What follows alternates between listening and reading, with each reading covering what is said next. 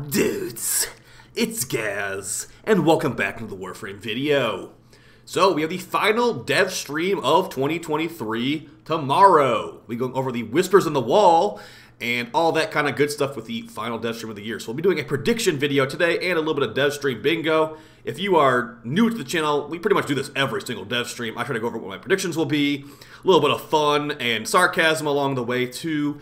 And yeah, we kind of check if we got bingo or not the next day. Of course, I will be covering the new DE Warframe dev stream live on my stream, alongside it, the co-streaming it. So come on, stop by tomorrow if you want to. But remember, there will be an Umbra Forma drop from watching DE's stream. So make sure you get that as well.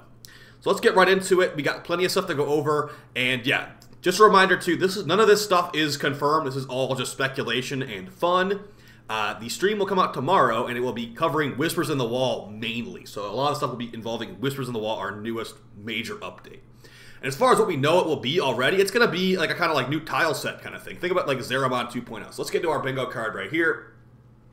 Now, as far as what we've got on here, let's just start off with the first row, okay? So it's a new, I'm making a lot of assumptions here, okay? So it's a new tile set underneath, like basically the basement of Deimos. And what do new tile sets usually bring in this game? They bring a new game mode, usually. So I'm expecting there to be a new game mode in this new update. Also, that'll probably be what the clan event is, that new game mode as well. So, first square, new game mode looks good. We're getting, like, when we got the Zeramon ship, we got 3 new game modes.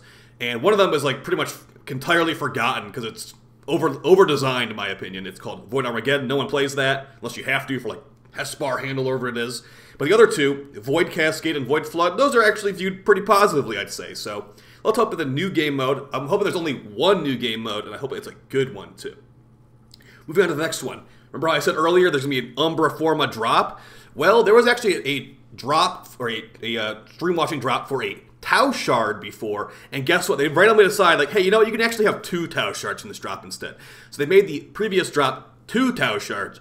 I'm saying maybe there will be a second Umbra Forma drop if you watch the whole time. So make sure you watch the whole entire stream if you can.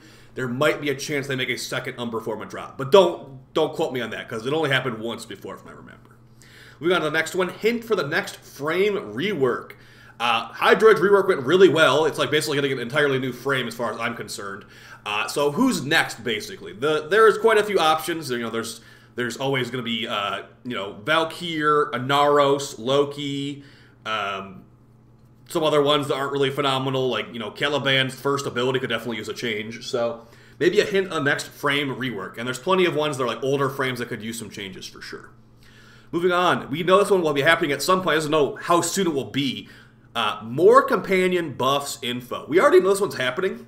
They said that they're going to be buffing, like, basically the Sentinels and companions that don't get used after the bond mods were added. So we're talking things like, let's see, what doesn't get used much? I mean, Shade Prime just feels like a strictly worse version of the dog. The AI for Shade Prime is really dumb, but maybe it's just an AI problem. Like, there's certain, like, the Crescent Vulpaphyla, how about that? The Crescent Vulpaphyla, it has like a single target charging attack. I don't think I've ever actually used it besides confirming that its mod doesn't even work properly, because the Crescent Vulpaphyla's ability descriptions are not actually, like, appropriate. They're wrong. Like, it says the dash lasts for like 12 seconds. The dash lasts for like 5 seconds when I checked it last, so yeah. And there's also a bunch of Hound abilities that are not very good compared to the actual, like, air quotes, good Hound abilities. So DE has a bunch of stuff they said they're going to be changing. Maybe even companion weapons that are pretty bad too, like the Sweeper Prime maybe. So yeah, that's what I'm hoping they're going to talk about soon rather than later. And then, of course, there will be a Smita nerf in 2024, but I doubt they'll be talking about Smita nerfs on this stream. Maybe they'll joke about it, though. Moving on, we have Helminth resource changes. I could have swore I saw one of the DE devs saying there would be some changes to how shards get removed. It's not just going to be bile in the future, but I can't find that quote right now. I could definitely think it could be appropriate to be like, okay, we're going to change it up. If you want to remove your shards, maybe we'll rotate per day what kind of resource it is. Like, oh, today, on Tuesdays, it's bile. On Wednesdays, it's calcs to remove your Tau shards. And on Saturdays, it's synthetics. You can remove your Tau shards with synthetics. And it would be, like, random. I think that could be maybe something that's interesting, as long as it's just not bile every single day. if you don't have, like, you know, tons and tons of Void Gel orbs or, like, Argon crystals or, like, whatever you use for bile, it's pretty painful to remove those shards, especially as someone that removes shards a lot. Me, I just burn through bile, so they could maybe change something like that. All right, moving on to the next one. It's just Zeramon 2.0.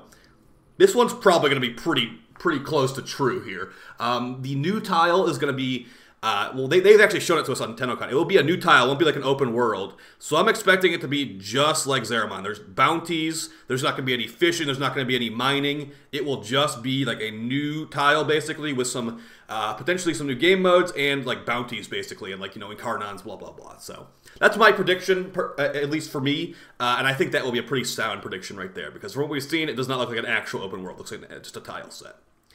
Here's one on the cynical side. New game mode looks bad.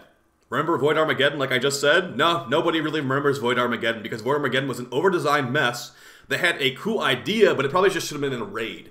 In Void Armageddon, you could, like, summon in, like, turrets where there's, like, different types of turrets. Like, there's an ice turret, an electric turret, rocket launcher turret, blah, blah, blah. So, you know, that was an interesting idea. It's just like, why am I doing this, basically? It was like a mixture of defense and, like, tower defense. And it was just way too slow and over-designed, so yeah, maybe they'll make it where it's an over-designed mess like that, and we'll just stick with Void Cascade, Disruption, Survival, etc., etc. But let's hope that's not the case, because I like when we get new, fun, and endless game modes in this game. And it happens sometimes, like basically once every 2 years, it feels like. Alright, Spellbook is Void Damage. So another thing that we know is happening in this update will be the new Spellbook Grimoire weapon type. Now, my prediction is that it will be a kit gun, but we have a square for that later. But I'm actually also predicting it will have Void Damage built in as the base damage type. Now, it will probably not be Void Damage that works on the Eidolon shields, but also maybe DE could be experimenting with things going forward. I think it will have base Void Damage. I think that you'll be able to mod it to have Void Damage and then, like, a Radiation or whatever. If it's a customizable kit gun, you could maybe change that Void Damage to, like, Heat Damage at base. Let you customize what you're trying to do with it. But yeah, if it is Void Damage, I don't think that they'll make it where it works on the Eidolon shields, just because for some reason DE doesn't like that when things that aren't amps damage the Eidolon shields, even though Eidolons are like 5-year-old content at this point. Alright, moving on. This is one that's definitely on the cynical side. Remember the test cluster? Yes, we used to have a test cluster for this game as of like 2 years ago, where they would sometimes invite players to test out things for the upcoming updates to make sure they don't glitch out before they actually come out. So I'm thinking maybe for a update in 2024, we could use the test cluster again. Maybe Echoes of Whispers on the Wall, which I bet would actually be the name of an update because, yeah, we actually have a lot of Echoes updates in this game, at least in the last couple of years. So if they do announce a test cluster thing, you could fill this one in. If they don't, yeah, I had to throw out a difficult one on here, but basically, yeah, remember the test cluster, guys? You had to, like, be invited to it and stuff like that. It really didn't. They only used it like 2 or 3 times, but that's pretty funny to me. All right, next one. No actual new Dagath. If you watched TennoCon, like, very, very meticulously, you might have noticed during the art panel, there was a picture, and one of the DE devs said, this is a picture of a new Dagath coming in a future update. Now, when they said that, that was before they showed the Whispers on the Wall and Warframe 1999 trailers for the new updates, showing the Entrati dude with his special, like, hairless cat, basically. Now, I'm thinking we might be able to get a skin for that type of cat, but I'm not expecting to get an actual new Dagath type. I'm expecting it just to be Smita and Adarza, no new cat. I'm expecting what they said when they said new Dagath, they meant like a new Dagath character. It's the cat that belongs to that new character, Entrati. That's my prediction, at least. If they do add a new type of Dagath, that's awesome. I would be glad to be wrong here. But yeah, I think it's just going to stay in Smita and Adarza, and there'll be like a skin for a cat you can get. And basically the exact same one. These are randomized, but I guess it just makes sense. They're next to each other. No actual new mech. Yes, the same exact situation. I'm glad these actually went right next to each other. The same exact situation from TennoCon where they showed an art panel with like a picture of a new Necromech. They referred to that as a new mech, but that was before we saw the new Necromech enemies from this Whispers of the Wall update.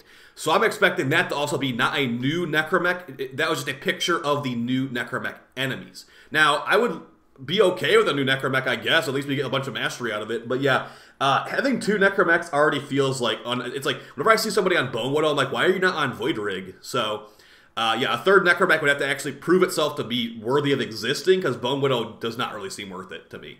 It's been kind of fun in the past a few times, but yeah, for the most part, it's just Void Rig all the way. Moving on, though, New Syndicate. Now, this one actually is kind of flaky. So, if you remember, the Necromech Syndicate in the Void area of Deimos, that actually only goes to rank 3 for the Necromechs. I think it's like 70,000 rep at the maximum or something low like that.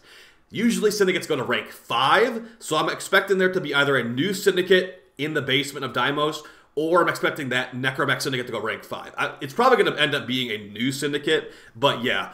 Reminder that Syndicate does only go to rank 3 on the, with Lloyd, I think his name is. So that could definitely be something they could look into changing. Free space in the middle, all good there. And then we have the Requiem mods used. If you look at where the entrance to this new tile set's going to be, it's in the basement of Deimos. There are Requiem glyphs on the wall for all the Requiem mods that we use. I think besides Ool. So I'm thinking that since these Requiem mods aren't really... They're only used for Kuva Lich hunts and like Tenant Lich hunts. Maybe there will be something involving Requiem mods on the new tile of this mission. Like, okay, if you have the Ool Requiem mod, you can sacrifice it and get like a special drop or something. You know, those types of things. I think that could be an interesting way to go about it. Now, those mods do come from relics, and you need to get a specific mod from those relics to get, like, kill your Lich. So it could be pretty annoying if it's like, oh, it auto-consumes your entire mod to do this special loot thing. So they have to figure out how they want to do that. But I think like consuming one charge of your Jahu mod to like do some kind of buff on the mission could be interesting, at least to me. But yeah, I'm not really expecting that one to be real, because people just complain, honestly. Even though there's not really much to use those Requiem mods on anyway, in my opinion, especially after you have all the Lich stuff done. Alright, next one. Now, this one is... I feel like there's like a 50% chance on this next one. Gauss Prime Reveal.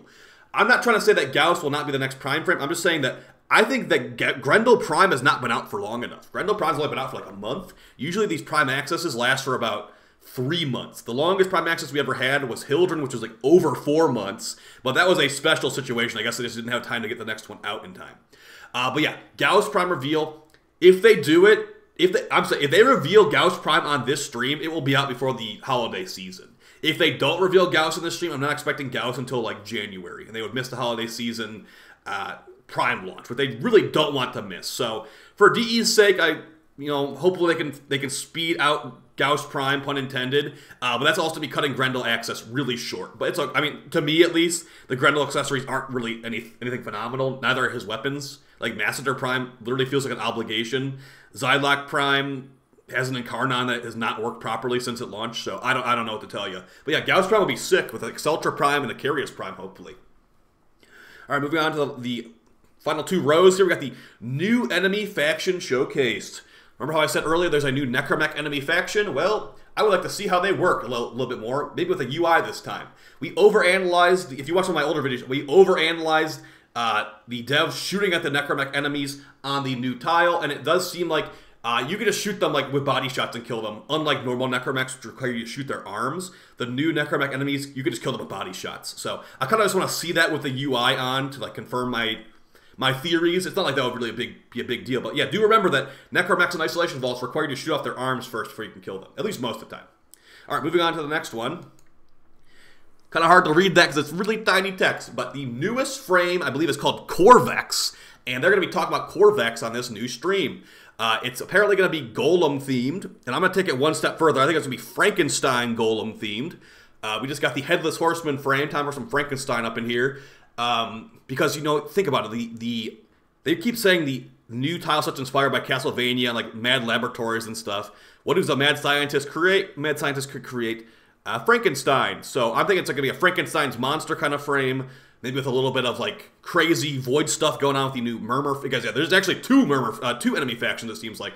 The Necromech faction and the Murmur faction. So he's either going to be like a Murmur kind of frame or like a Necromech themed frame. But I think it will be a little bit of Frankenstein too, personally. All right, moving on. Gargoyles Cry info. Oh, by the way, for the previous one, if he's a Golem theme frame, you can still fill it in. It doesn't have to be Frankenstein and Golem themed. But the next one, Gargoyles Cry Info. That is the new clan event that they started is be launching about like a week after the main update does drop on whatever date it will be. So I'm hoping that it will be involving the new game mode that will hopefully be good, and then they can tell us if it's going to be like, okay, Arcane Energize is dropping here. No, not Arcane Energize. Actually, it's going to be the new Whispers on the Wall Arcane's dropping here instead. And they're going to be really annoying to get normally, so you want to make sure you do this clan event. Like that kind of stuff I'm expecting. But yeah, if they talk about Gargoyles Cry at all, besides like, it's going to be 1 week after the event, that's what we're looking for here.